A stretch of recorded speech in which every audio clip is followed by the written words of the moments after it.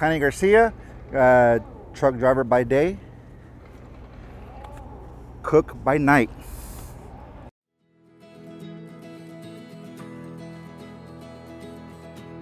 This is Tiny G over here at Tiny's Truck Cafe.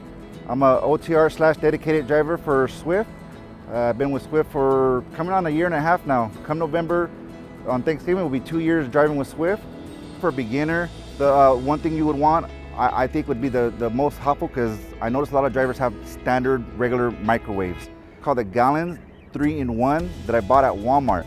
It's a microwave, it's an air fryer, it's a roaster, and it's an oven baker all in one. So if you don't have the cute barbecue or the frying pan, that will still cook your steak. That will still cook your salmon, your veggies. It will do everything for you still. Your bacon, your baked potato. I think that would be the best way to start off with. Is that's your beginner.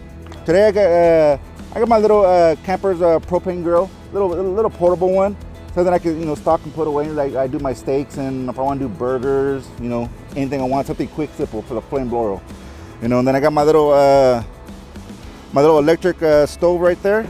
Plugs in right to my power my power inverter.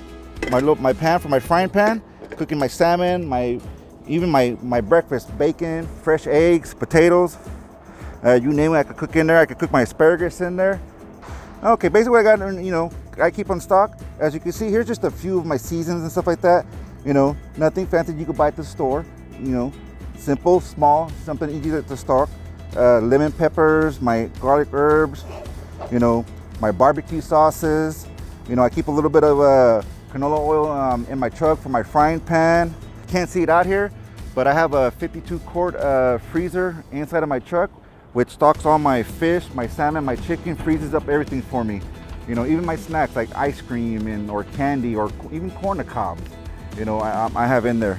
I got like I said, I got my spatulas, just like at home. Spatulas, got my tongs like I'm at home barbecuing. Everything you would have at home, I have with me here on my truck on the road. It's like a mobile home, just driving around, making deliveries and cooking on the road.